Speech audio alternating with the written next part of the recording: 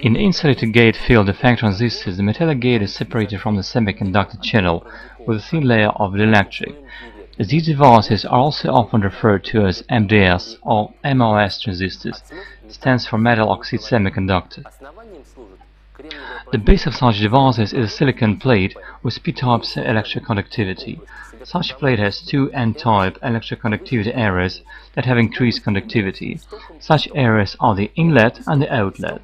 There is a thin near-surface channel with n-type electroconductivity between the inlet and the outlet. A gate, which is the sense of thin metallic film, is located above the dielectric layer.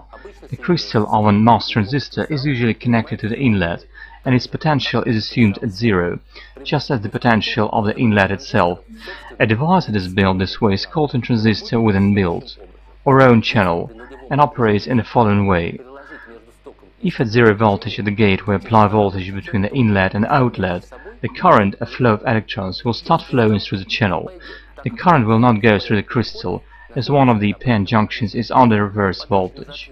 When voltage that is negative with respect to the inlet and thus to the crystal is supplied to the gate, a transverse electric field is created in the channel.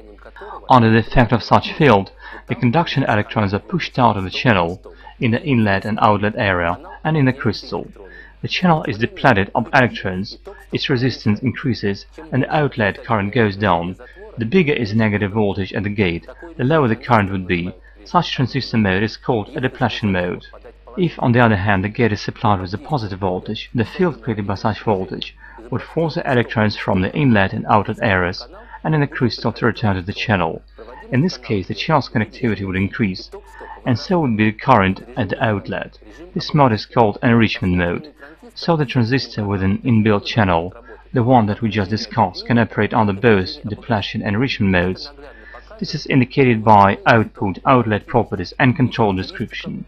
As we see, the output properties of a MOS transistor are similar to the output properties of the field effect transistor with a controlling NP junction.